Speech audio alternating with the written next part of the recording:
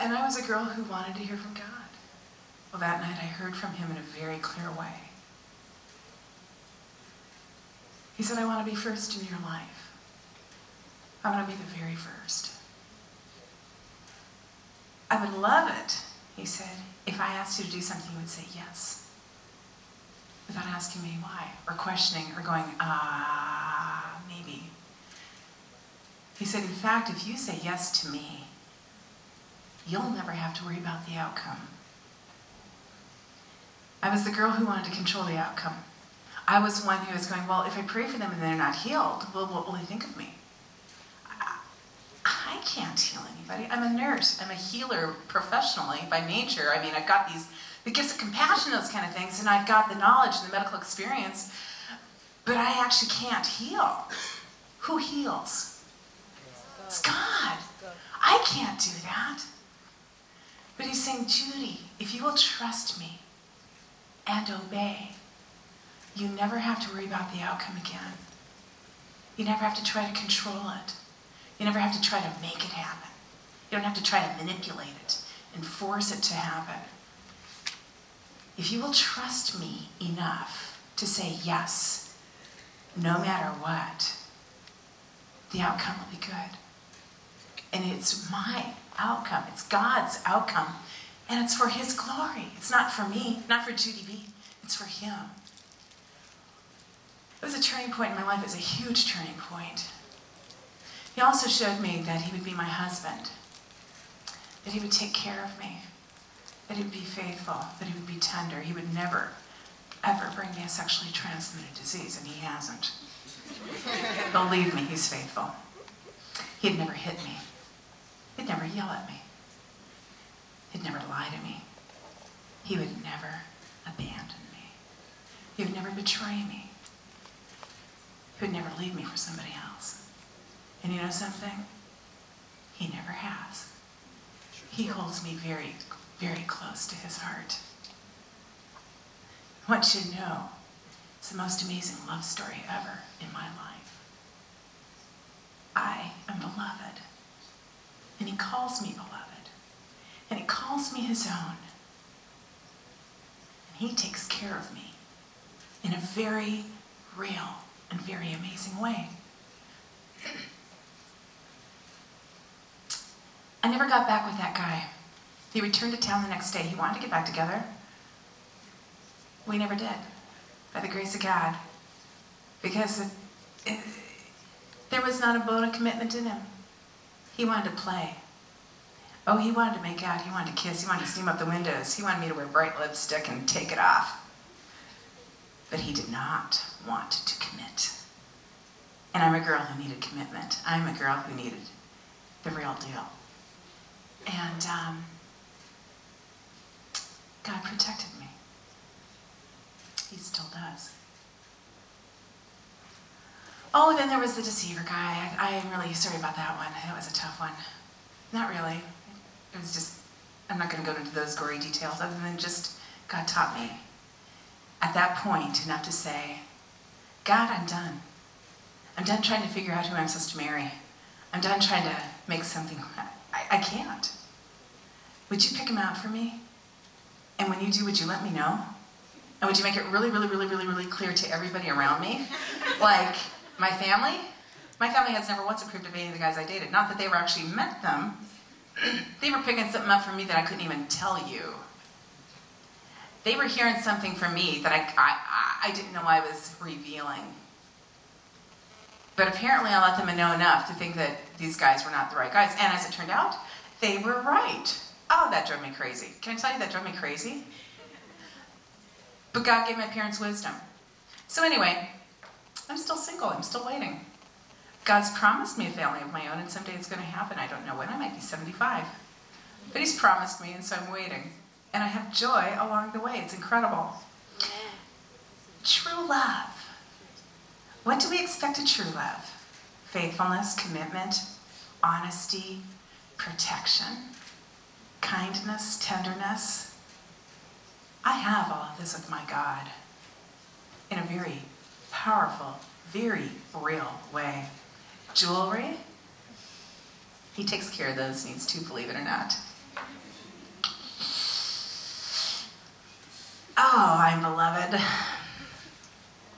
Last year, I kept walking past this little kiosk in Alaska. I was home in the States for a year. And there was this lovely set of jewelry, pearls actually. I wanted to wear them today, but it didn't go with my outfit. They were pretty amazing, they were pretty lavish, and I just kept thinking that's an amazing set of jewelry. It was a necklace bracelet set. And I kept walking past it because I had to go to the store for some stuff, and I thought there's no way I can buy that is just way too much money. It was just over the top, there's no way I can afford that. Well, one day I was walking past that little shop, and it said, special sale. I thought, well, how special is a special sale? Let's find out how special that special sale is. Now, that's not a good thing to do if you don't want to go buying something. But I just had to know how special it was. So I walked into the little store and I asked, how special is your sale? And she said, well, actually, it's really quite special. And she told me the special price, and it was so special, I about died. I said, what? What's wrong with this? Are you sure that's the sale? She says, yeah, it was 82% off. 82% off. It had been $389. It was down to $49.99. Somebody had given me $100 that week to use on my own self. I said, so that's for the bracelet. She says, no, that's actually for the set. I said, what? I mean, we're talking triple strand, 4-color pearls. Not tiny pearls. Lavish. Amazing. Beautiful. I said, are you serious? Money's burning a hole in my pocket. I got money. It's given to me. Special sale. I bought them. I was going, wow, this is amazing. This is too special to leave behind. So I couldn't ask them. Those are so beautiful. They're going to match my new suit perfectly, and they did. Oh my. Not this suit, but another one. And I was so happy. And then by evening, I was going, Judi B, you greedy girl. How could you do that? You're a missionary. You're supposed to be a little more humble, girl. Oh, I started feeling so guilty about that jewelry. I was going, man, I need to take that back. But I really like it. But, oh, that was pretty selfish. Or something like that. The next morning I woke up, it was Sunday morning, June 8th. And my little alarm clock went off. It was my BlackBerry, and it said, happy anniversary, Judi and God. Happy anniversary. And just like that, the Holy Spirit said, happy anniversary, Judi. How do you like those pearls? They're from me. I was like, what? Those are from you? He says, yeah. They're from me. I had somebody give you the money for them, didn't I? He's like, yeah. He said, I had them put them on special sale just for you. It's like, you did? He said, and you had to go past that place again yesterday, didn't you? She was like, well, yeah. And you just saw him, right? It's like, yeah. Happy anniversary, Judi. You really are my beloved. I really do love you. It's how my husband treats me. I find it pretty remarkable. Because, see, that was the anniversary of that night. It was actually our 17th. On the 5th, we had another dramatic encounter. The 5th anniversary. I didn't realize that moment that it was the 5th anniversary. See, God keeps anniversaries too. I don't know if you know that. We actually celebrated one today. Communion. He keeps anniversaries too. In fact, he asks us to keep it. That's true love. That's my real true love. He gave me precious pearls, but he gave me something far beyond precious pearls. He gave his life for me. He died for me. He's coming back for me. He gives me joy. Oh my, it's true love. On the 5th anniversary, it was prayer meeting night. Normal prayer meeting, except for it was extraordinary. The presence of God was so thick, so holy, so amazing in our prayer meeting that Saturday night that I couldn't stand. I remember just, it was better than, that can of gushionka stuff, that sweet, rich, milk, sweet stuff. You can eat it by the spoon. I love it. Go on your coffee or on your cake or whatever. The presence of God was incredible. And he said, Judy, what do you want from me? I was going, what do I want from you? I want a husband. It's top of my list. That's not the right answer for this moment. I thought, oh, I need this, I need this, I need this, I need this. Just a minute. This is a Solomon moment. Remember Solomon? What did Solomon ask for when God came to him at night? Wisdom. He asked for wisdom. Isn't that the most amazing answer? Yeah. I've always thought so. I've always been amazed at that answer. Let's look at 1 Kings 11. And actually, I'm going to use scripture. You were wondering. 1 Kings 11.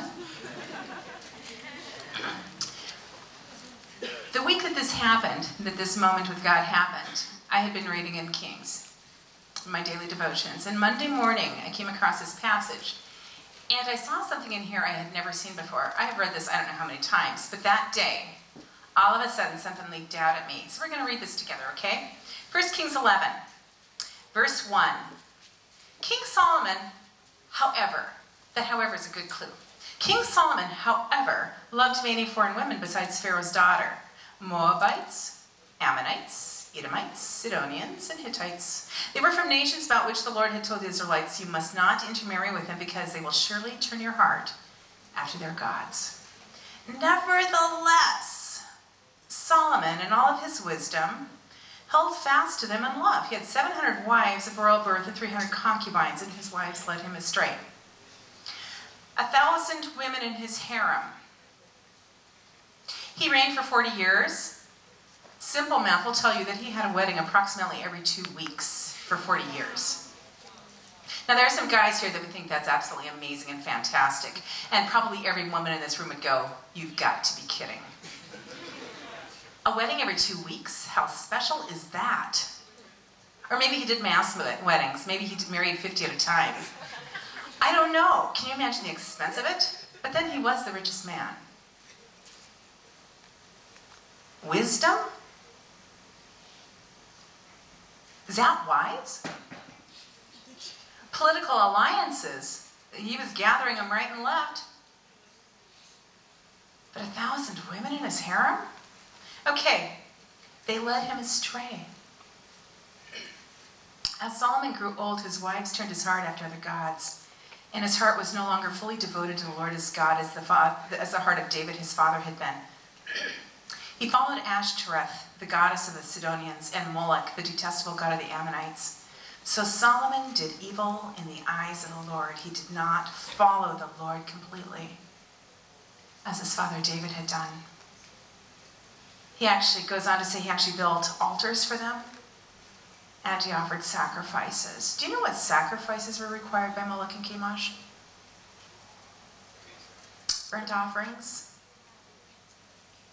children, human sacrifice.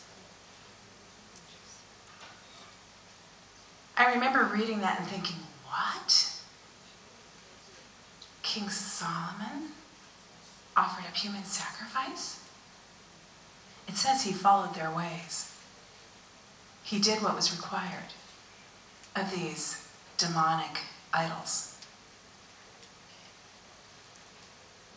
Had you thought about King Solomon offering up human sacrifice? All week long that tormented me. I thought, how could that be? How could this man go so far from having not one but 2 dramatic encounters with God in a time when few people had those kind of encounters? How could he go from so clearly hearing God's voice? How could he go from asking for wisdom from God, the Most High, all the way over to offering human sacrifice to idols? How could he go from the truth, knowing truth, and knowing the true God, to something so far removed and demonic and hideous and evil? Evil. Absolute evil. How could his heart be so badly transformed? It's supposed to go the other way around. It's supposed to go from evil to being transformed